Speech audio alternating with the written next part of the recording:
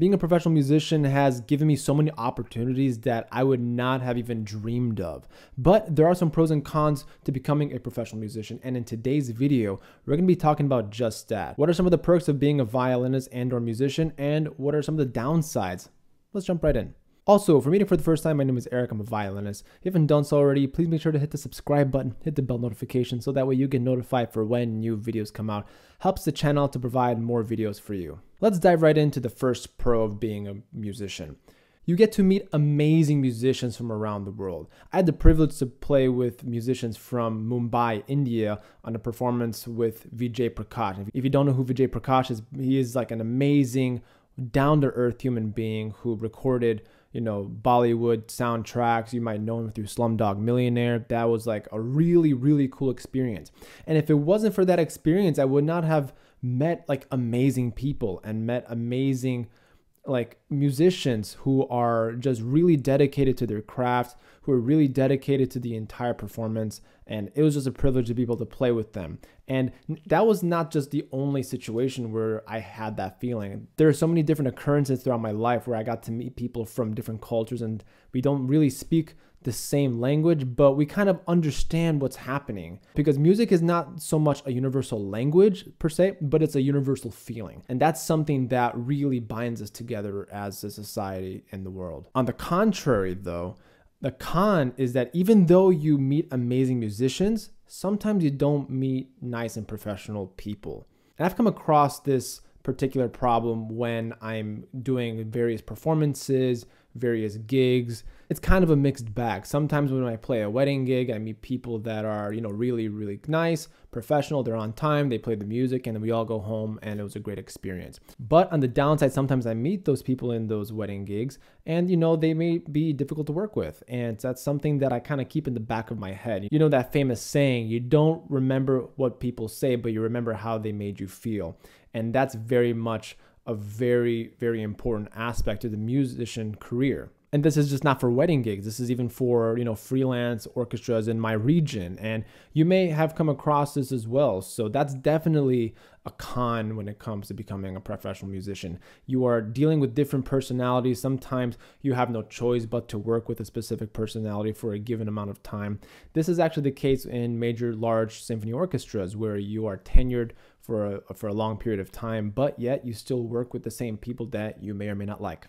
Another pro to this entire conversation is that you get to play amazing music. And I have the privilege, as I said before, to play Indian Bollywood music, but I also had the privilege of playing Iranian pop and classical and jazz, and that kind of makes this whole experience of becoming a musician possible. If you're a musician or if you're an aspiring musician, I recommend that you diversify your musical genre taste, because that gives you unlimited possibilities and more work for you. And I love playing my symphony orchestra repertoire, don't get me wrong, I love that. But there's also something to be said about playing, pop music. There's also a completely different skill set to be able to play pop and current music. So it's very cool to have that variety in my music career, and that's how I never get bored. That's something that I recommend you do or something for you to consider when you're becoming a professional musician. Another con to becoming a professional violinist and/or musician is that sometimes you have to play a gig for the money. That is just the reality of life. Sometimes there are slow seasons and sometimes there are great seasons, and sometimes you can be selective and sometimes you cannot be selective. For instance, in my region in the United States, most classical music and most music festivals and whatnot happen like in the summer, but then like the season itself happens in the fall, very similar to like the school year in the United States. Like you start in September and then you kind of go through May, possibly early June, but that's pretty much it. Sometimes there are moments in the schedule where you just don't have any work lined up, and that can be very stressful. But as long as you're diligent, it is possible. Just mind you that it is very difficult to be able to schedule something in between, because if you're in a specific area, you know who's accepting what gigs, and people kind of pass gigs whenever they can't do them. So something for you to keep in mind.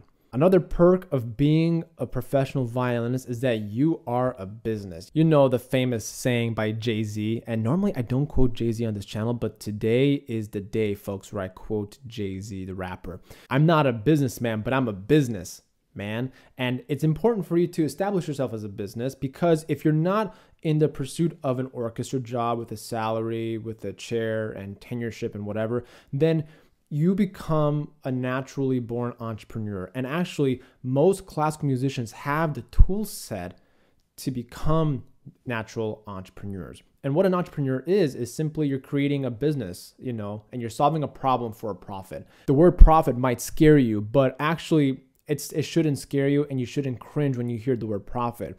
All that is when you're providing a service that is of quality and value. People simply give you a piece of paper that looks like a Benjamin as a token of your appreciation. And that's how you know that you're doing something right. And that's something that has really interested me on this channel, and something that I talk about the Violin podcast and even some other videos on this channel, because being a business is so crucial in the life of a musician. And most people are not really good at it. And most musicians are not really good at it because they're focusing on their craft. However, it is important to dive deep a little bit into the whole business administration and how taxes work, how accounting works, etc. The simple contrast and the con to this is that you are actually running a business, and running a business is hard, people. It has its rewards, it has its perks, but it is a very difficult endeavor to run a business, because you have to be familiar with the taxes and the accounting, and you have to know the numbers left and right. You have to understand how much you're putting aside for taxes. You have to understand how much you're putting, away into your savings, and how much you're paying yourself. And if you have employees in a music company, or if you're like a freelancer and you hire people to do various services for you, then you have to keep track of all that. And it becomes very stressful, because then you're also dealing with multiple personalities, as I said in another con earlier in this video. But that just comes with the job when you're becoming a professional violinist. You are a business, yes. However, there are some cons, because you are actually the owner of a business, and you have to be the one that cares the most. And that's it. I mean, the pros and cons are pretty clear, but I think it's so rewarding to be a violinist in today's world, in the year 2022. Or if you're watching this video in the future, I believe it's completely relevant, because I'm not talking about specific technology here. That just is just the basics of, the pros and cons of becoming a musician. But I want to get your thoughts down in the comment section below. Let's have a wonderful conversation here. What do you think are some other pros and cons to becoming a professional musician? Because this is just like the tip of the iceberg, folks. I hope that I can, maybe create a long list. Maybe I can make like a longer video with a longer list of some of the things that I can come up with, or something that I've experienced in my life. So yeah, let's start the conversation below. Want to get your thoughts. And if you haven't subscribed yet, please make sure to hit the subscribe button, hit the bell notifications, so that you get notified for when new videos come out. Again, it helps me out, and it helps out the channel to provide more videos for you. Also, take a look at some videos and some playlists right over here. Okay, I'm out. See you guys.